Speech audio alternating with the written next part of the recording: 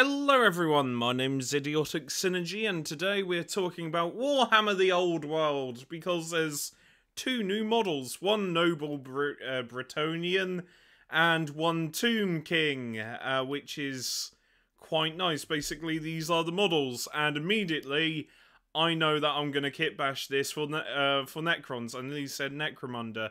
I don't know how you would, but it would fit in Necrons, not Necromunda.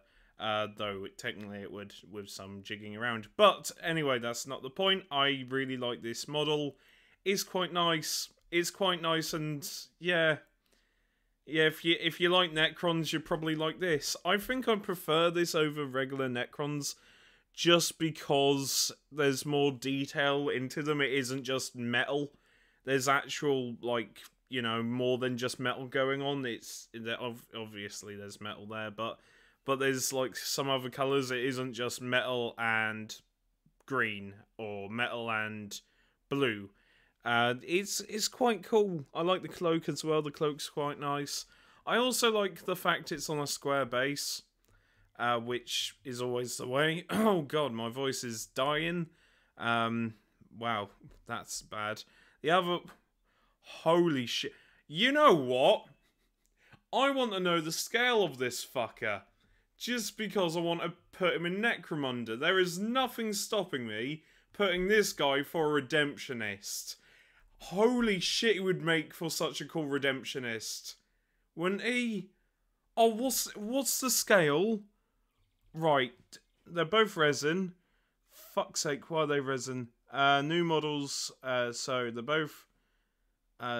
both resin models, and they're the first of many we see before the game is out. New models for the game will be released in Citadel plastic and Forge World resin. Lovely. So it's resin meets plastic. Great. But what?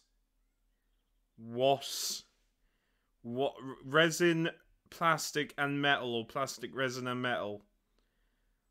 Ha. Alright then. Does this mean Skaven's never getting an update? Oh, my soul is crying out for some better warp throwers, for fuck's sake. Anyway, despite that, I want to know the scale of this. Yes, it's resin, but my god, the urge to kit bash this guy for Necromunda is immense. I love this metal. I love this metal. Yes, I love this metal. It's not metal. I love this resin model. It's so cool. Well, technically it is quite metal. I mean, he's stabbing an orc through the eye. Yeah, it's quite a nice model, this.